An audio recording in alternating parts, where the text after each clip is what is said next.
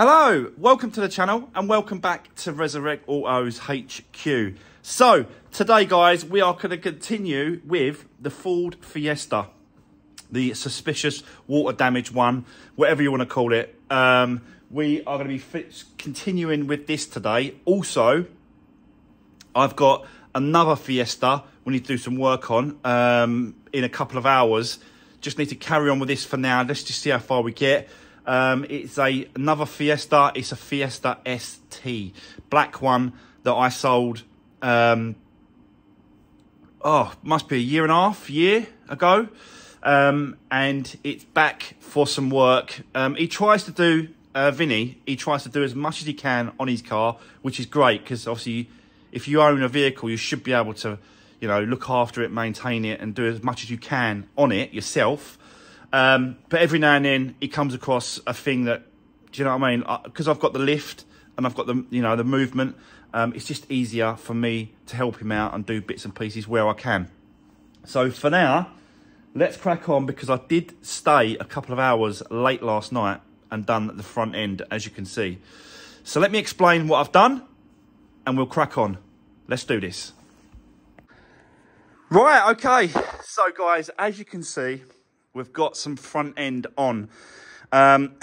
New slam panel, new rad pack, new crash bar, all fitted. And a lot of it's put back together. Still some bits and pieces to do. Still got the lock to do. So there is some still stuff to put together and put back on. But it's getting there. We have got a couple of misfires on this one. It's saying misfire on cylinder 1 and cylinder 2.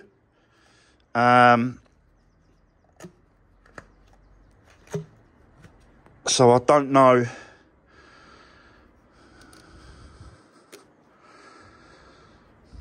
Not quite sure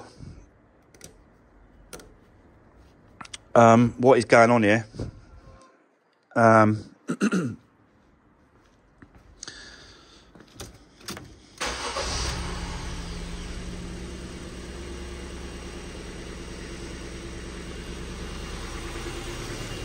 It's coming up with these, look.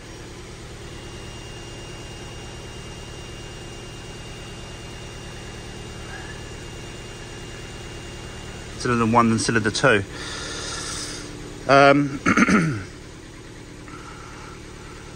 So, yeah.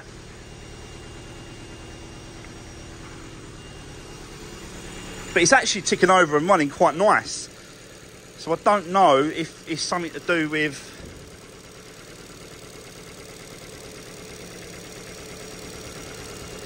the plugs or the leads.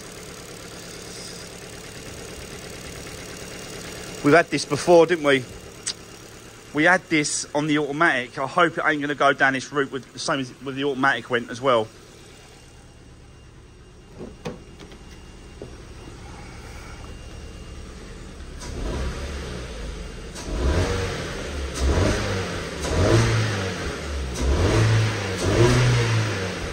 It's actually running all right. It's not sluggish.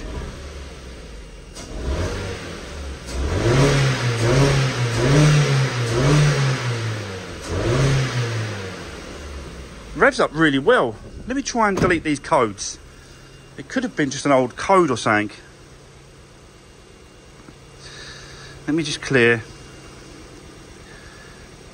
Quick erase these codes. Let me turn it off a minute. What is that noise? Oh, it's coming from the bloody... Yes, I know, you don't like it. For some reason. Right. Right, let me just try that again. So we want to go into there, just quick erase. I think we've done it, haven't we? Let me just check. Yeah, there's no code coming up now. Just want to quickly go back into it. We want to double check. Want to quickly do another scan. Lights are on. So yeah, maybe it was an old code or maybe it was just something that was sitting around. Got one. I'm assuming we're going to get a lot of codes coming up because I've got loads of things unplugged in here. Everything's unplugged. Look at all this, look. And obviously, you know, bits and pieces here. This crash sensor, this is still unplugged. So we're going to get something.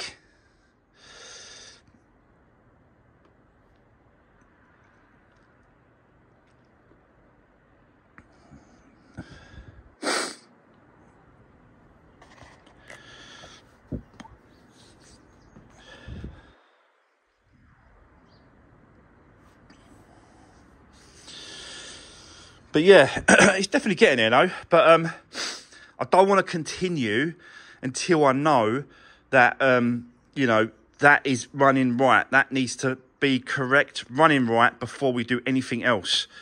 Yeah, so the only thing that's coming up really, which is strange because I've got like lights at the back. It's not, mind you, I haven't turned them on, activated them. They'd only come up on here if you activate it. So if I don't turn the lights on, the rear ones, the rear tail lights, they won't flag up as a problem because I've not activated the switch.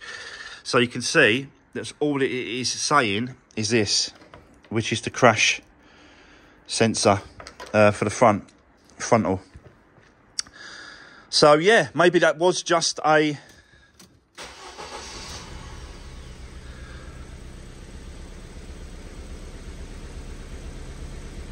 yeah. It's actually running really, really nice. We've got the airbag light on, but that's because of that crash sensor at the frontal one. That's what's coming up like that. So yeah, all good. Right, okay, let's continue. We have got another Fiesta I need to be working on today as well. And that is a Fiesta ST. It's in for a new drive shaft and gearbox oil. So we'll crack on that in a little while. But let me just continue with this for now. Let me just see how far we get.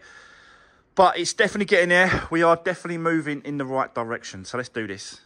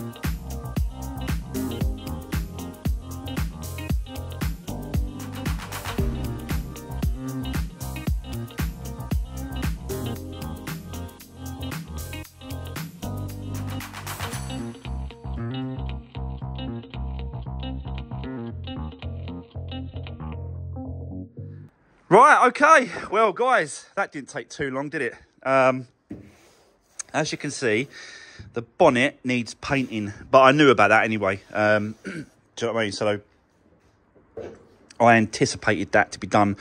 The inside's the right colour, but it's the outside needs another respray. This ain't the original one. The original one was a bit damaged. This one is off another one. I actually went and picked it up from a guy. Let me just put a little bit of tape down there. I don't want that coming through. That's it, because I taped the whole, I took off the actual, he probably would have done it, I've got to be honest, the painter, but I took off the actual washer jetters, so he can paint right across underneath them then, and then when it comes back, I'll just fit him in. So yeah, just needs a respray really. So absolutely needs a rub down as well. So I'm sure he'll going to be attacking that with a bit of sandpaper, rubbing that right back, re-priming it, and then spraying it. I'm going to have to get the paint for this. My paint suppliers, they're coming tonight to take the sample off the fuel flap. They will take that away. They'll get me some paint, not only for this one, they're going to get me some paint for that one as well, because obviously that needs a little bit of paint work as well. We've got the silver bumper for this one, so the silver bumper needs painting as well. So I'll get enough paint to do that one and this one, because it's the same, exactly the same colour. So yeah, we are definitely getting here now. But what I really want to do is get this one outside and bring in the other Fiesta that we've got to do some work on, the ST, Fiesta ST. So let's get this out of the way, bring in the Fiesta ST, and I'll explain exactly what we need to get done on that one. So let's do this. So here we go, guys. We have Vinny's Ford Fiesta ST.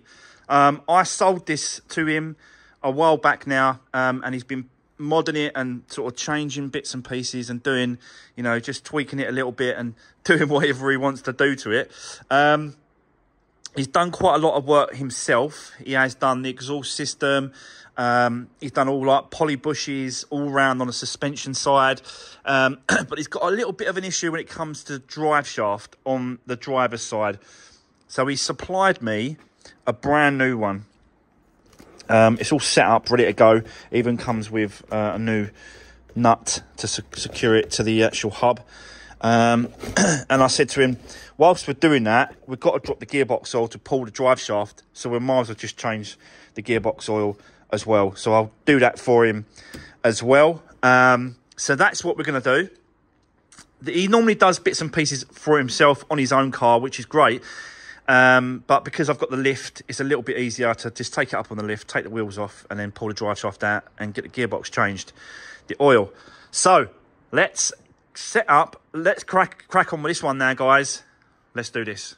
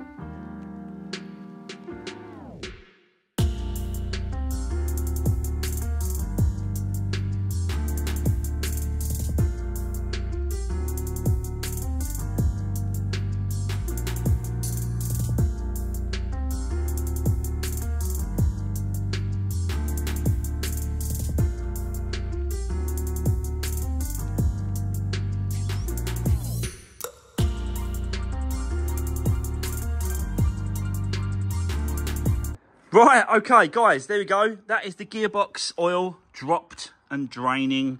Whilst I was pulling the drive shaft out and doing the work on that end, I was just letting the gearbox oil just drain out, keep dripping away.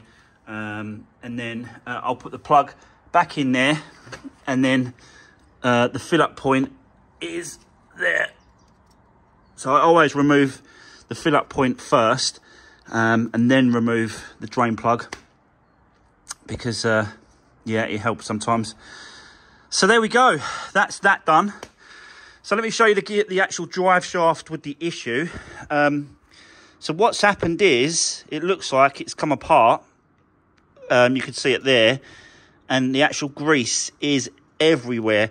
Plus as well, I don't know if I can mimic it, but it's so loose and notchy and bangy in there that he can feel it when he's driving. As he pulls away, he can feel that sort of movement on the drive shaft. The other side's absolutely spot on. this one was a problem. And now let me show you the mess that this is made in here. Look at that mess.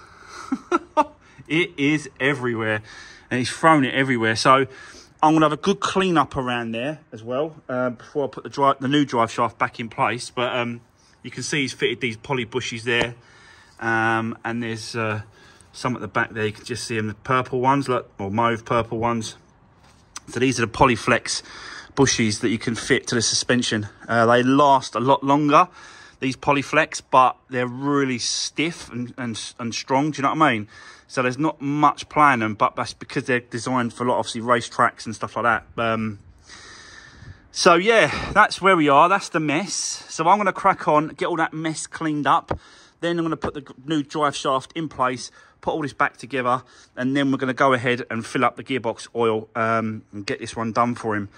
So let's continue, and yeah, let's do this.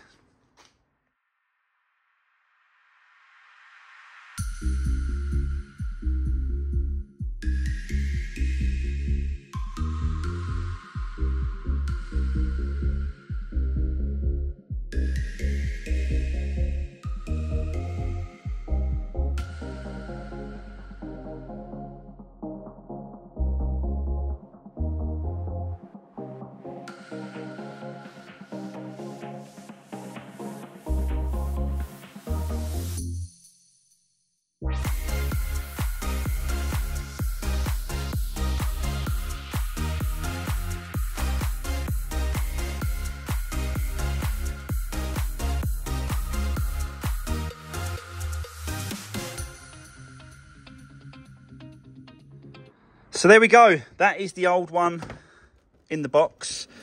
So I can show him. It's worth taking it, I suppose. Don't know, really. I'll speak to him, see what he wants to do. I can get rid of it as scrap, or he can take it with him. But yeah, that's the old one there. All nice and clean as well, guys. So as you can see, all nice and clean and tidy in there. So you've got the new drive shaft coming across here. Put a little bit of grease, just a bit of grease on both sides, that side and that side, just to help it go in. Yeah, change the gearbox oil. This is the old one here. This is the old one. It's a little bit, don't know, a little bit,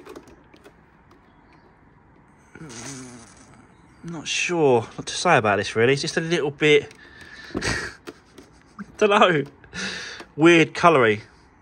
Don't know if it's because, like, you know, I don't think it's like metal shavings or anything like that. I just think it's maybe, it looks like water and an oil mixed, doesn't it? It looks really muddy kind of thing. I don't know, really. Anyway, we've got new gearbox oil in there, and I've put it in there so until it starts to drip out the fill-up point there. And then that's it. I know that it's filled up. So, there we go. That is Vinny's ST all done for him. He just wanted that quickly done, really. So I'll put the wheel on, take it back outside, and then bring the Fiesta back in, and we're going to have a go at doing the waterproofing on the back, and just to sort of, you know, get the it sealed up so it won't leak again, because I haven't really sort of had a little attack at that yet. So I want to have a go at that this afternoon. So let's get this out of the way, get it outside, wait for Vinny to turn up later to pick it up, and then we can crack on with the red Fiesta. So I'll go and get it, bring it inside. Bear with me, guys. See you in a bit. Right, okay, so guys, I've got the red Fiesta back in the workshop. The ST is now outside, and I just want to have a little mess around with a few bits and pieces that I've noticed. Basically, taking it outside and driving it up and down the yard, I've noticed that it's the gears, it's going into gear, and it's the clutch is there and the pedals there, but I think that, do you know the gear selectors that goes to the gearbox? I think they were turned a little bit, so it just needs, they just need a little bit of adjustment on those selectors. So I just want to have a little mess around with that if I can. Take it up in the air, turn it you know, a couple of turns maybe, have a look at it, see if I can adjust it a little bit.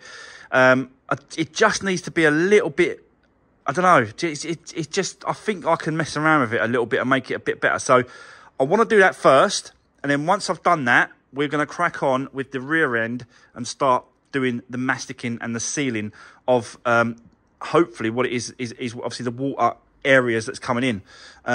Managed to get a couple of these, which is it's a bonding sealant stuff that sort of goes into interior, external. It's flexible, it's paintable. It really does. It's waterproof, that you can see it waterproof. It really does a lot of things, this stuff. So this is what I'm going to use. It is clear because I didn't want to use a colour. I thought using clear mastic would be a lot better for the rear end, stuff like that. So we're going to do that in a little while, but let me just set you up. I should have a little play around with this, and let's just see if I can make it a bit better. So yeah, let's do this.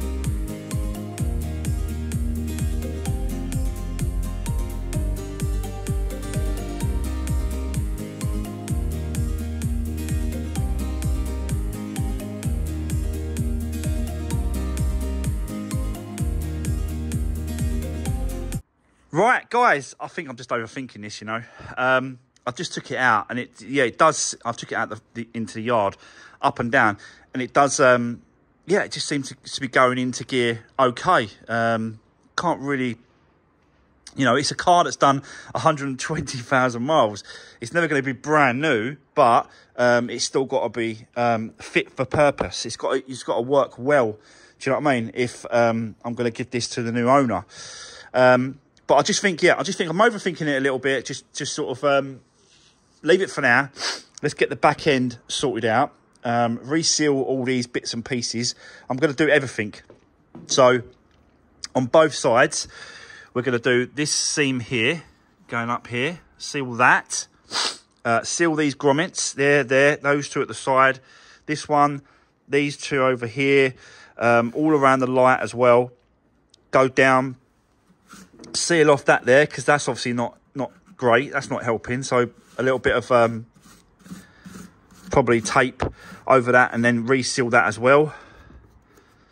Take the vent off, reseal that, put that back in place. This one here as well, take that out, and then do this side as well as the other side. I know a lot of people were saying that it's possibly the leaks coming from these in this vent, in this trim here. But I don't know. I don't know about that. I don't think it is. I don't think it's more likely that it's going to be coming from the top piece here. That seam, I reckon, there. That's where more likely it's going to be coming from. Or one of these. So we're going to do these bits first, and then we're going to see how it goes. So I'll set you up. We've got to do a lot of cleaning. Clear all this stuff out. Do a bit of massive cleaning around the area, and then we're going to start resealing all these little bits and pieces. So yeah, let's crack on with this, guys. Let's do this.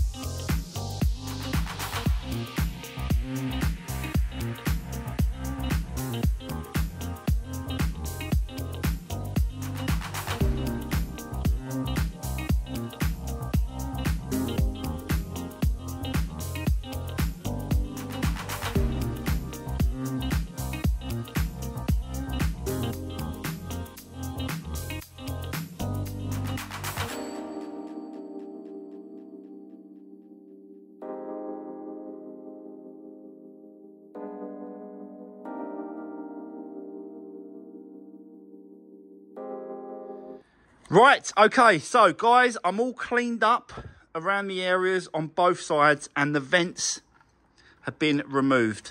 Now, I don't think the actual vent is leaking because that sponge is absolutely dry. Dry as a bone. No water. Sorry guys, I had to cut off there because someone come to the door and wanted to have a little chat about yeah, there's a unit up for grabs where I am, so a guy just come in and wanted to talk about it. Anyway, what I was saying is that it is absolutely bone dry in there. You can still see where like the dust and stuff is as well, so no water's getting into there, and at the bottom of the sponge is completely dry.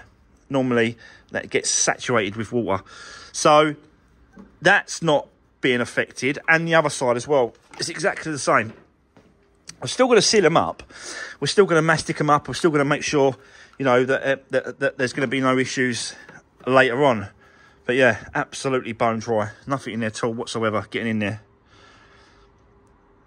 So yeah, just thought I'd show you that. I honestly think that it's coming from these seams. I think it's coming from these top seams.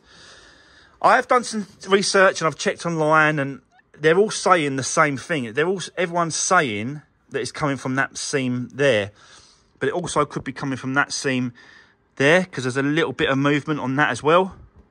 So I just think, just seal it all up. Just seal it all up, all along there, all down there, all round here, all behind the light. Just go over that seam sealer. Go all over it. Go all over this. Do around the actual these grommets and fixings for the lights. Just go around all of it. Even just put a bit around here as well. Not too much around there because the light's still got to go against it. So I just want to do a little bead around it. So when I put the light in, it will gives it an extra sort of seal. Do these as well. Fill those up. Get that filled up. I might take that off of there because there's like a seafood. I might just redo this one. Like that. Just take it off because it's going to fail at some point. That's going to fail because the stickiness of it goes and then the water will end up getting through. So let's just take them off and redo them. Yeah, and we'll go from there. So that is what we're going to do next. I'll set you up, guys. Let's get cracking and seal this back end up. So yeah, let's do this.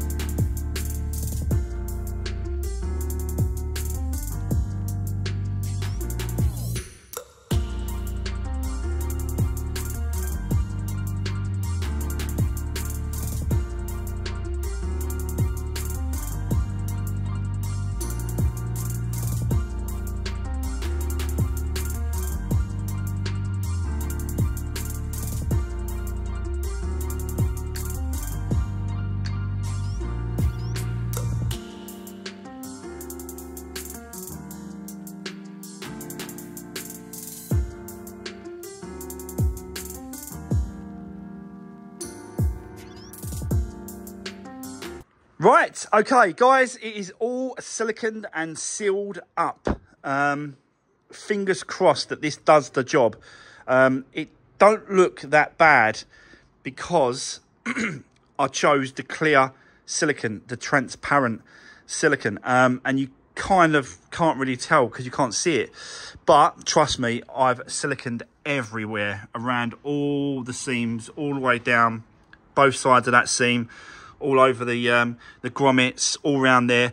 And like I said, I put a little bead of silicone just around the light gasket as well, so that when you put the light in place, it will it kind of push against the mastic a little bit, so it give it a better seal.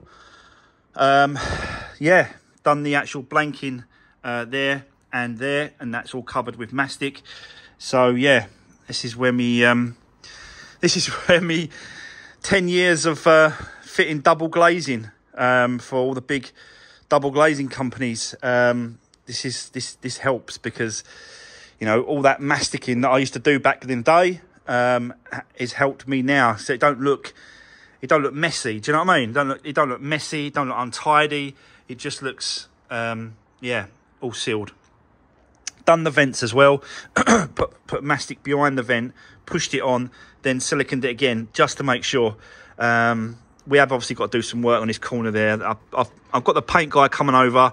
I'm going to get rid of all this filler, because obviously we've got filler around here. So I want to get rid of all that and just take it back to see how far we've got it. I think it's probably back to about there. But I'll get the magnet. I'll get the magnet on it as well and just check to see what it is, and just start getting that away, because I want to get this painted for them as well. But yeah, hopefully, fingers crossed, guys, that is solved, our water ingress problem into the boot, and we can continue with the interior. Not quite sure what we're going to do tomorrow, whether or not we're going to continue with this one, or we're going to jump on the new project, the Focus. I've started to get some parts in, but I don't think I've quite got enough to do it yet. I've got the drive shaft for the Focus at the front, and we've got a drop link as well. So I think the lower control arm has turned up as well today. So I'll have a look to see if we've got enough to do on that one. If not, we'll just jump back on this one tomorrow. Completely pull out all the interior and swap over from the donor car interior to this one, and then just swap everything over just so that it's nice and clean. It's not been sort of, you know, mold and stuff has gone all over the seats. I know you can clean them, but I just think just swap them over. It makes more sense to me, really, I've got to be honest. So yeah, but you know, at least this one is definitely getting there now. So I'll see what happens tomorrow. I've also got some of this. You can't really see it, but it is a underbody spray system, and it comes with a gun. And this is for the Volkswagen camper van that a lot of you have been noticing outside the front. It's not really been, it's not my job, but someone's asked me to do a little bit of work on it. So yeah, that's coming up probably next week now, and we'll see how it goes. But for today, that's it. I think I've done enough, and then I'll let you know what we're doing tomorrow morning. So yeah, that's it, guys. Thanks for watching. Don't forget to drop me a comment, give the video a thumbs up. Really appreciate the support, and I'll see you guys tomorrow in the next one. Take care. See you soon.